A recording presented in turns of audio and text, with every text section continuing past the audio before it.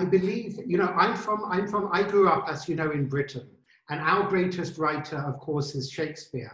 And you told me in one of our past conversations that you even translated some of Hamlet into Yiddish. Yes, taking it out of my mouth. I translated one night here in Prague, right in this room. Aha. Well, one night I couldn't fall asleep. I went out of Would you like to read us? Do you want to read us just a few lines? I went to this living room and started translating Hamlet's monologue. You want to? Would you like to recite a few lines? A few hours, absolutely, to do it. And I had it published in this book. Here it is.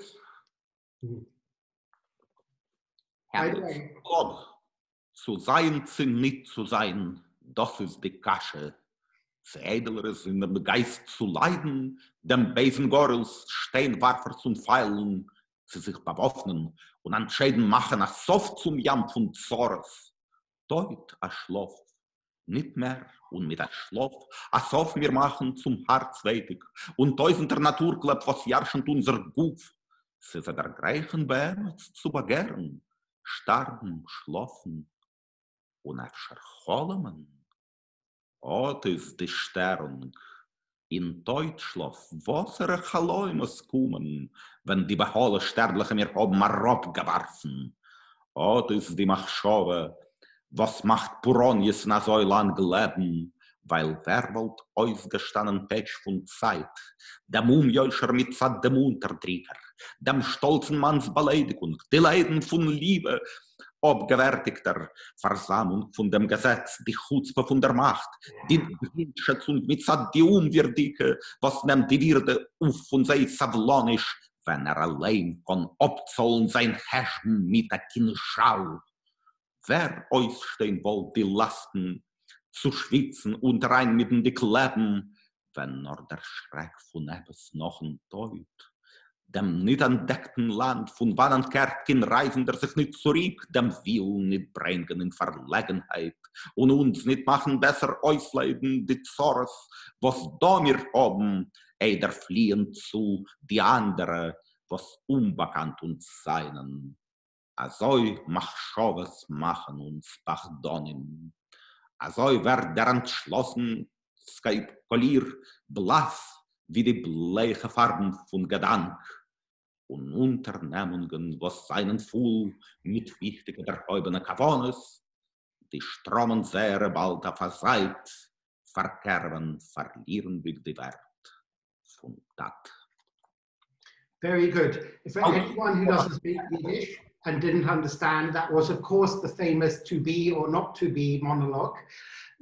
Jenny, I just wanted to mention, there is a slight revival in Yiddish around. I even have a I Love Yiddish t-shirt here in Yiddish.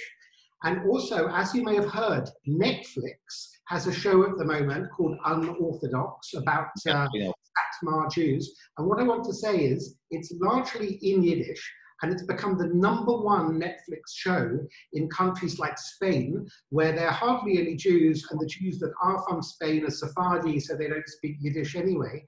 So there is a Yiddish circle in Madrid.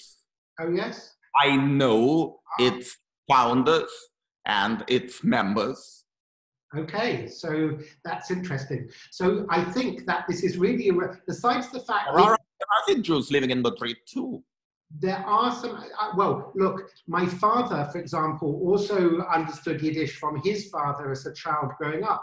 But in London, in the East End, you know, before the Second World War, there was a Yiddish poets and plays and cultural scene. But of course, in Britain, outside of the ultra-Orthodox community, hardly anyone speaks Yiddish today in America or Britain. So I'm glad you're part of a kind of international... Yes, no, in America they do. Maybe not so much in Britain, but in America there is a number of Yiddishists. No, there are Yiddishists, but what I mean is that a couple of generations ago, half the Jews spoke Yiddish. Today it's something of a rarity, unless you're an ultra-Orthodox Jew.